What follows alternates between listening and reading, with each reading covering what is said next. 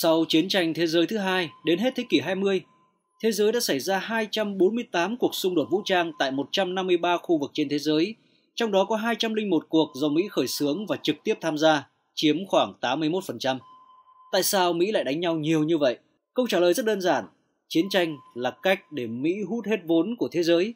Tất cả các dòng tiền đổ về làm giàu cho nước Mỹ. Bởi theo nguyên tắc, khi chiến tranh xảy ra ở một khu vực, thì tiền vốn phải tìm được nơi trú ẩn an toàn tránh rủi ro, mà nơi an toàn nhất không đâu khác là Hoa Kỳ. Đó là lý do chiến tranh làm cho tiền bạc, công nghệ, nhân lực tinh hoa cứ thế ùn ùn đổ hết về Mỹ. Tiền vốn sợ nhất điều gì? Vốn sợ nhất chiến tranh. Vậy nếu sau chiến tranh thế giới thứ hai, thế giới cứ hòa bình, thì nước Mỹ làm sao có nhiều vốn? Làm sao trở nên hùng cường như vậy được? Đó là lý do 81% cuộc chiến đều do Mỹ khởi xướng và trực tiếp tham gia. Có hai trường hợp chính để Hoa Kỳ phát động xung đột. Một là nền kinh tế Mỹ gặp khủng hoảng. Hai là Mỹ bước vào chu kỳ tăng lãi suất. Ở thời điểm hiện tại, nền kinh tế Mỹ đang khủng hoảng do dịch bệnh và nhiều yếu tố khác. Mỹ cũng đang bước vào thời kỳ tăng lãi suất. Có nghĩa là năm 2022 là thời điểm tốt nhất để Mỹ phát động chiến tranh bằng cách nào đó. Trên thực tế, Nga đã tấn công Ukraine.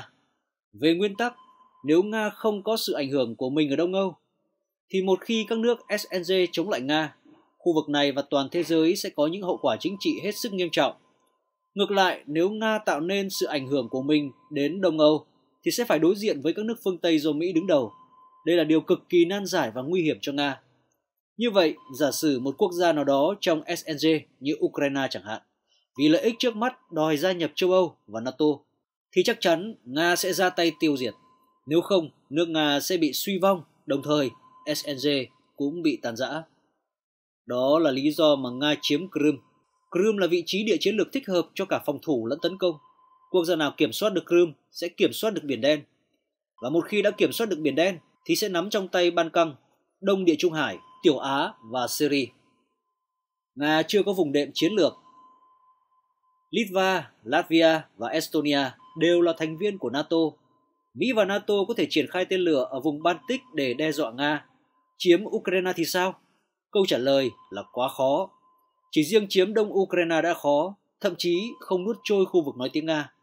Bởi làm như vậy, Nga sẽ phải đối mặt với sự trỗi dậy của phong trào dân tộc chủ nghĩa.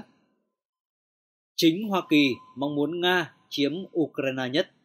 Một khi Nga đánh chiếm Ukraine sẽ bị sa lầy vì chiến tranh, đối mặt với gia tăng cấm vận và thậm chí cấm vận quốc tế toàn diện, dẫn tới lạm phát phi mã và đồng rúp tụt dốc không phanh. Nga đang mạnh trở thành yếu ớt. Nhưng quan trọng hơn chính là châu Âu bất ổn. Điều này sẽ khiến những đồng vốn đang trú ẩn ở châu Âu không còn an toàn. Nó sẽ lại tháo chạy về Mỹ, làm cho cổ phiếu và bất động sản Hoa Kỳ trở nên lung linh tuyệt vời. Mỹ mong muốn Nga chiếm trọn Ukraine. Chỉ khi đó mới đủ làm cho châu Âu sợ hãi Nga. Một khi nỗi sợ hãi bao trùm thì cả châu Âu sẽ đoàn kết lại, bơm vũ khí cho Ukraine đánh Nga. Có nghĩa là phương Tây sẽ chống lại Nga đến người Ukraine cuối cùng. Nga cũng sẽ bị chảy máu, không sao gượng dậy nổi. Trung Quốc sẽ là người điều khiển cuộc chơi. Nga muốn đánh Ukraine và mở rộng ảnh hưởng ra khu vực Đông Bắc Á. Đổi lấy sự hỗ trợ, Nga phải thực hiện một số yêu cầu của Trung Quốc. Ví dụ như an ninh năng lượng, Nga phải làm sâu sắc hơn mối quan hệ trực tiếp với Trung Quốc. Dầu và khí đốt của Nga phải bán cho Trung Quốc với giá rẻ và số lượng lớn. Nga cũng phải nhượng bộ Trung Quốc với thị trường Iran. Nga phải sát cánh cùng Trung Quốc loại bỏ dân Mỹ ra khỏi khu vực Trung Đông, Trung Á và Đông Âu. Nhưng lợi ích cốt lõi của Trung Quốc vẫn là Biển Đông. Biển Đông và các khu vực lân cận Biển Đông mới là điều Trung Quốc đáng quan tâm, rất cần Nga ủng hộ. Hãy nhớ rằng Hiệp định RCEP có hiệu lực từ tháng 1 năm 2022 với hơn 2,2 tỷ người dùng, chiếm 30% GDP toàn cầu. Trung Quốc phải chiếm được RCEP, thì lúc đó mới có thể thực hiện chiến lược một vành đai một con đường, mới lao ra khỏi Malacca để đến Ấn Độ Dương và Địa Trung Hải. Châu Âu nằm mơ cũng không nghĩ đến Nga đánh Ukraine. Thực tế ý kiến của châu Âu rất ít tác dụng đến Nga, nhưng EU vẫn tin rằng Nga không đánh Ukraine, nên dòng vốn sẽ không rời khỏi châu Âu để chạy đến Mỹ. Thật trớ trêu là Nga đã nổ súng. Nếu Mỹ không xúi giục Zelensky tấn công vào miền đông Ukraine, thì Nga sẽ không công nhận hai nhà nước tự xưng Donetsk và Lugansk. Nếu Tập Cận Bình không mời Putin xem Thế vận hội mùa đông ở Bắc Kinh, đồng ý hỗ trợ Nga, thì Putin cũng không dám khởi binh đánh Ukraine. Như vậy, châu Âu đã nhận định sai tình hình. Đã quá muộn, Tổng thống Pháp và Thủ tướng Đức lần lượt đến Moscow để gặp Putin. Nhưng tất cả những gì họ nhận được là cuộc chiến sẽ được hoãn lại vài ngày, do Tập Cận Bình đang bận xem Thế vận hội. Lịch sử Hiệp ước Bất Tương Xâm Xô Đức đã tái hiện. Sự đã rồi, các quốc gia châu Âu có chủ quyền chỉ còn biết cử ngoại trưởng của mình sang Nga bí mật ký Hiệp ước Molotov-Ribbentrop đời mới. Cùng phân chia phạm vi ảnh hưởng ở Đông Âu, đồng thời cam kết không chọc ngoáy lẫn nhau. Nhưng cũng rất khó, bởi châu Âu đã bị Mỹ khống chế từ lâu. Rất khó để qua đêm với Nga mà không bị Mỹ làm phiền. Pháp và Đức chỉ hy vọng Putin nguội bớt. Một khi vodka đã chảy vào Kiev, thì châu Âu không chỉ mất dòng tiền vốn trú ẩn, mà còn phải đối phó với mối đe dọa Nga, đối phó với dòng người tị nạn. Ukraine sẽ rất phức tạp.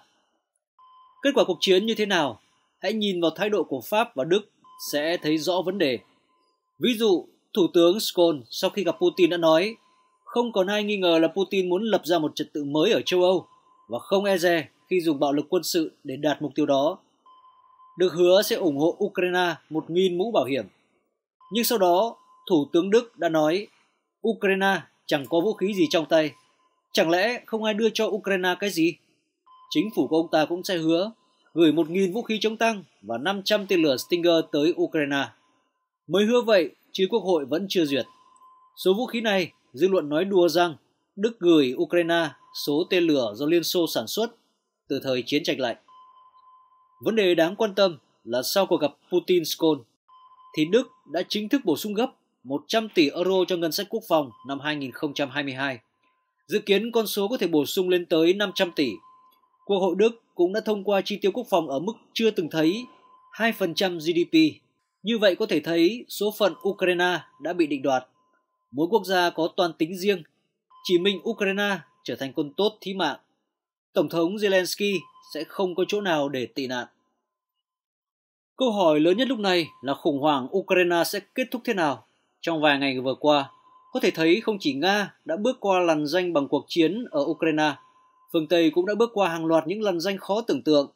Khi Thụy Sĩ từ bỏ nguyên tắc trung lập, Đức thì cấp vũ khí cho nước ngoài, Thụy Điển viện trợ súng, các tổ chức thể thao tẩy chay người Nga, người phương Tây tẩy chay mọi thứ liên quan đến Nga, trừ dầu mỏ và khí đốt.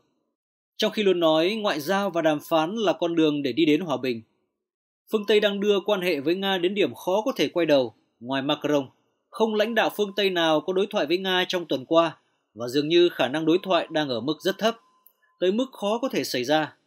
Thế thì khủng hoảng Ukraine sẽ kết thúc thế nào?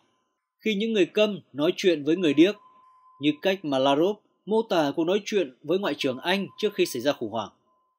Khủng hoảng tên lửa Cuba chỉ kết thúc khi Kennedy từ bỏ việc đặt tên lửa trên đất Thổ Nhĩ Kỳ, chứ không phải những thứ được phô trương cho nhân dân thấy lúc đó. Các lãnh đạo phương Tây đã thấy mọi thứ đến lúc bùng nổ, và giờ đây khó có khả năng để ngồi vào bàn đàm phán với người Nga để nói chuyện phải quấy, ít nhất trong vài năm tới. Quan hệ với Nga sẽ trở thành chương trình nghị sự quan trọng bậc nhất trong các cuộc bầu cử. Trong chính trị đối nội, không chỉ ở Mỹ mà ở mọi quốc gia phương Tây, các lãnh đạo chính trị phương Tây khi ngồi vào xem xét lại bản đề nghị của Nga về giải pháp an ninh được công bố hồi tháng 12 năm 2021 sẽ ngay lập tức cảm thấy được sức ép từ dư luận trong nước về vấn đề đạo đức và sẽ ở vào thế khó để có thể đạt được bất cứ điều gì. Nhưng vấn đề là phương Tây không thể và không có khả năng xóa bỏ Nga hay bỏ qua Nga được. Trong mọi phương án an ninh châu Âu thì bỏ qua Nga hay chống lại Nga đều là phi thực tế, như lời một nghị sĩ Đức nói mấy năm trước và như nhiều học giả phương Tây khác đã nhiều lần cảnh báo.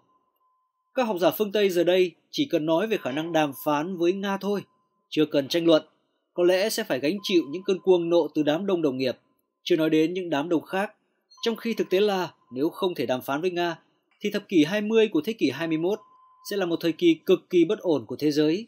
Khủng hoảng Ukraine vì vậy có lẽ sẽ tiếp diễn trong nhiều năm tới, cho đến khi Mỹ và phương Tây có khả năng điềm tĩnh trở lại để có thể ngồi vào bàn đàm phán với Nga và tìm kiếm sự yên ổn của thế giới trong một trật tự mới. Điều đáng buồn nhất, thứ có thể dễ đoán nhất lại là tương lai của Ukraine trong những năm tới. Một tương lai u ám và đổ nát. Chưa kể sẽ có thể là một cuộc nội chiến kéo dài trong nhiều thập kỷ.